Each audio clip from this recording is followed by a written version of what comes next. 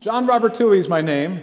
John Morales is also what I'm known by, but when I got here in 1991 and I started to work in Spanish language TV, and they said, John Robert Toohey, you know, that's Toohey, T-O-O-H-E-Y, in Hialeah, that's just not going to go over, they're not going to understand it, they're not going to be able to read it.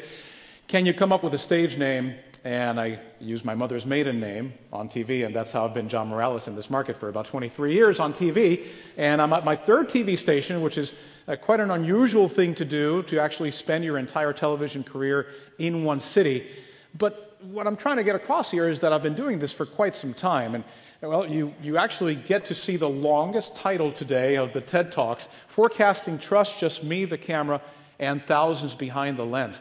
How do meteorologists connect with the audience that's out there? And why do we want to connect with you? That's what my talk is about today. Now, what I've done to prepare for this is that I've reached out to many of my colleagues, not just meteorologists across the country, but just folks in news media, and asked them, what are your techniques? How do you do this? How do you connect with your audience? So, well, first and foremost, here's a quote from Jason Kelly. He's in Panama City. He's a meteorologist. It is more important to be on one's game every time, right? And to be sure of the information you're going to provide.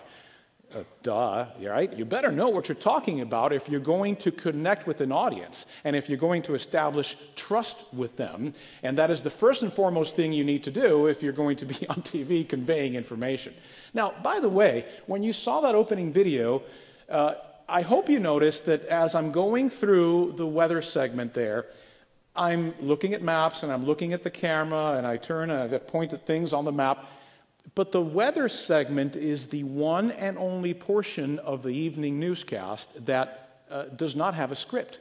There is no teleprompter for the weather segment. It is completely improvised, it is completely ad lib, and all I'm doing is letting myself follow an outline of maps and graphics that I've put together in a sequence prior to going on the air. But basically, I'm just recounting what I'm seeing on the satellite pictures or on the temperature maps, or of course, telling you what the forecast might be. Now, what is my particular niche? Am I the funny weather guy? Well, probably not. Am I the science weather guy? I like to think of myself that way, but sometimes, the weather or news consultants say, you give too much science. You said the word front 6 times during your newscast. That is way too many fronts within your newscast. And I go, well, what am I supposed to call it? A little thingy there that's heading our way?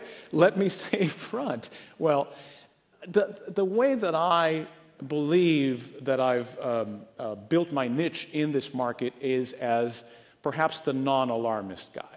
I am the guy that tells you what you can expect, just the facts, ma'am, and no hyperbole and no different, maybe a half dozen scenarios, including the most unlikely scenario that can possibly materialize, but yet some stations will tell you that just to keep you in fear so that you keep tuning in and keep watching them to see how it might evolve. You're not going to get that from me. It's not my style. I haven't done that in all the years I'm on TV. Jeff Barradelli, by the way, is up in Palm Beach now. He's used to be here on Channel 4. Really good guy, and a Cornell grad, may I add. So shout out for my alma mater. Jay Prater in Wichita, Kansas, lots of snow, lots of wind, but when he connects with this audience, he does it in an intimate way because he believes that it is an intimate medium. You should always strive to engage people as if they were an individual or just a very small group when you're connecting with them. And when I do this, I think I do it in that fashion. I'm not standing in front of the camera thinking, oh my gosh, there's tens of thousands of people there watching me right now. No, I try to tell the story as if I'm telling it to an individual, telling it to somebody that's close by. Try to place yourself in your viewer's shoes regarding the weather. In the late summer, you get into September now, fall begins, it's still hot and humid in South Florida. October rolls around, it's still hot and humid in South Florida, and people are really yearning to get that first cold front to drop our humidity values and maybe get a little bit of fresh air into our air mass. Well, if you identify with folks and you share that joy of that very first cold front that's going to sweep by and get rid of all that humidity, I think that really helps you connect with them, and it helps you be genuine, which is a very important thing in this, and we're going to be talking about this too. Imagine you're telling the story to your best friend. Alicia Ortega, by the way, used to be an anchor here in Miami at Channel 23, Channel 6 as well, and she's made a tremendous career in the Dominican Republic, and she's a tremendous news personality down there. Imagine you're telling the story to your best friend. What a better way to establish trust. You trust your best friend if you can make that connection. If you can feel like you're telling the story to your best friend, you're definitely going to get the message across. Yes, indeed, being genuine is very, very important. I believe that by being genuine, you can establish the trust that is needed, not just in the happy, partly cloudy, couple of scattered shower days, but more importantly in those days when there might be a threat to our lives or our livelihood.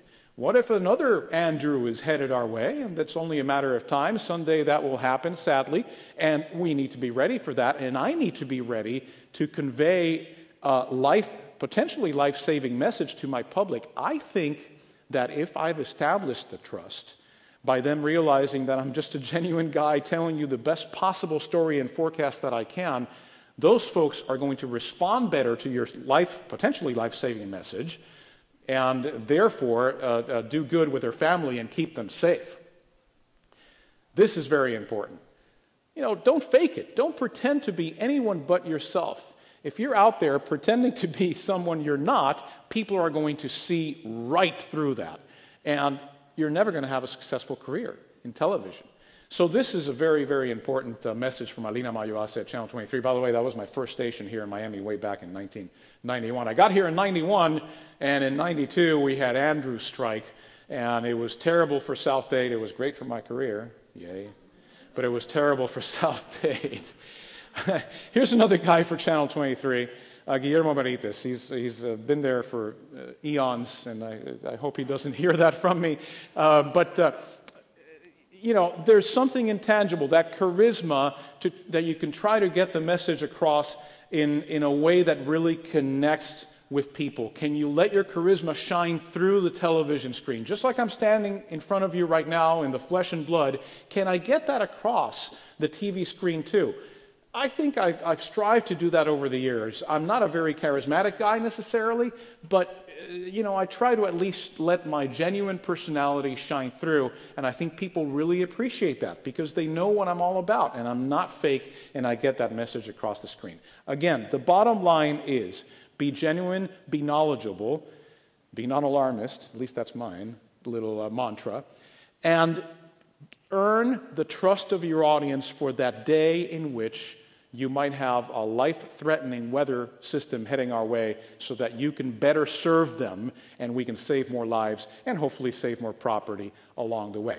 Now, I have brought a real-life example of what it is that I do and how I use the trust that I've established, the connection that I've established with the audience to be able to convey a message to them regarding a storm that was out there and looked, at one point, very much like Andrew might have looked as it was possibly heading our way. So let's look at these real-life examples. And Humberto. Gabriel could be a factor for not only Bermuda, but eventually the Canadian Maritimes as a dissipating system by this weekend. And then you see Humberto, which is expected to go north and then take a sharp left turn. And many of you that remember 20-some years ago, you might be remembering Andrew, which took a sharp left turn too. But I don't want you to worry because it would already be above our latitude, A, and B, it's going to be nearly impossible for the system to cross the Atlantic without getting picked up by a dip in the jet stream or a front along the way.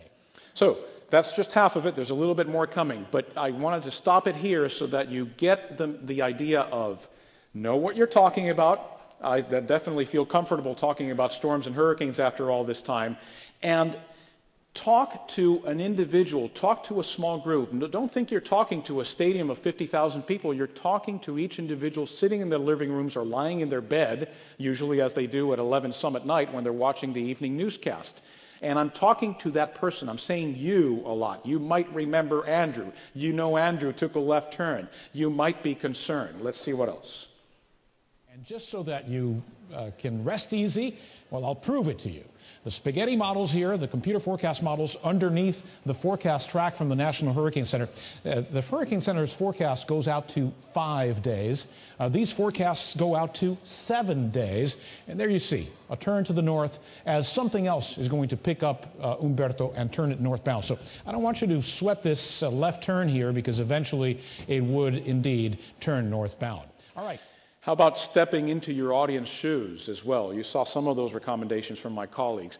Listen, I lived through Andrew too. We all went through this back in 1992. If you've ever been through a hurricane like that, especially if you lived south of Kendall Drive, anywhere south of Kendall Drive, that's where the hurricane really struck. If you live north, by the way, little parentheses, well, since I have 1:10 left, if you live north of Kendall Drive and you think you survived Andrew, you weren't really in Andrew. You saw the fringes of Andrew. Kendall Drive and south, that's where it really struck. And I get that, I'm telling you that because someday you're going to be in a real Andrew, and you need to be ready for that. Bottom line, as I'm talking about this this evening, establishing trust is what we're trying to do, getting a life-saving message across and connecting with the audience. That's what it's all about. Thank you for your attention this evening.